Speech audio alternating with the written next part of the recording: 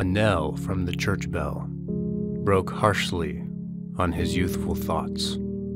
Another, again. It was tolling for the funeral service.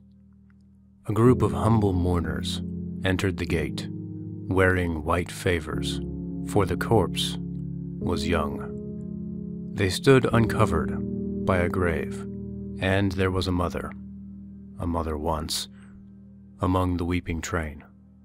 But the sun shone brightly, and the birds sang on. Oliver turned homeward, thinking on the many kindnesses he had received from the young lady, and wishing that the time could come over again, that he might never cease showing her how grateful and attached he was.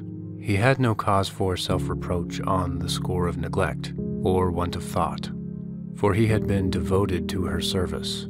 And yet 100 little occasions rose up before him, on which he fancied he might have been more zealous and more earnest, and wished he had been. We need to be careful how we deal with those about us. When every death carries to some small circle of survivors thoughts of so much omitted and so little done, of so many things forgotten and so many more which might have been repaired, there is no remorse so deep as that which is unavailing. If we would be spared its tortures, let us remember this in time.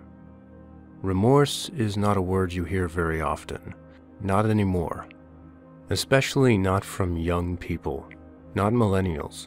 Maybe it's an old man's word. It comes with the accumulation of years, and mistakes, and losses, and griefs, chances passed over, opportunities missed.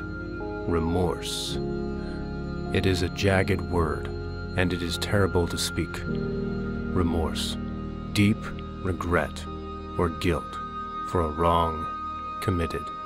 Maybe it's just our culture. Maybe remorse is something that we don't feel anymore. Remorse has fallen out of our vocabulary. We don't hear it in conversation or in books or films. Has it fallen out of our lives as well? I hope not. Times past have not been kind to those who could feel no remorse. They were the villains, the monsters. Feeling remorse is a sign that you have some good left in you, that you have a standard, that you know what is good, and you believe in the good, despite having done something wrong, despite having violated your standard. Remorse is the first step on the return path to goodness. Remorse is that feeling that tells us we have not lived up to our own standards, that we haven't done what we really wanted to do, or conversely, that we have done something that deep down we really wish we hadn't.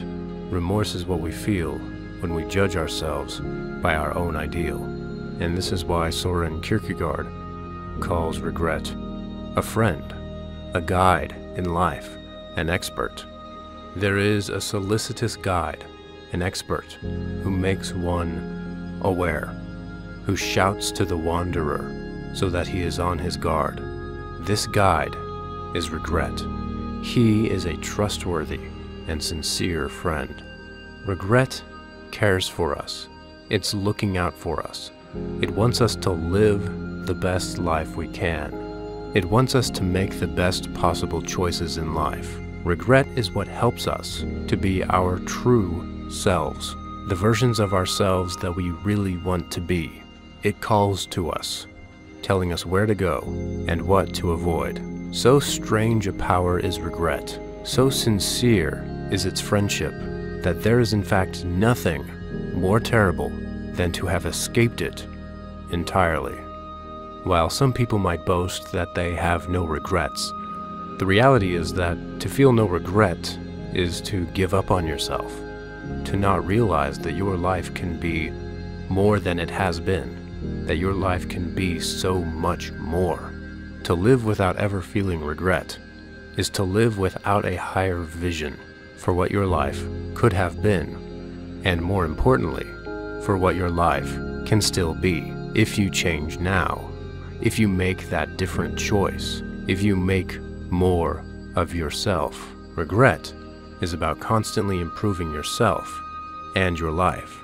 It's regret that calls us to live the richest life that we can. The trick is not only to look backward and regret what you have done in the past, but to look forward as well, in order to avoid doing anything we might later regret. This is what Charles Dickens encourages us to do, by paying attention to the present moment and making sure that we do nothing we might later regret, to be careful with how we treat the people around us.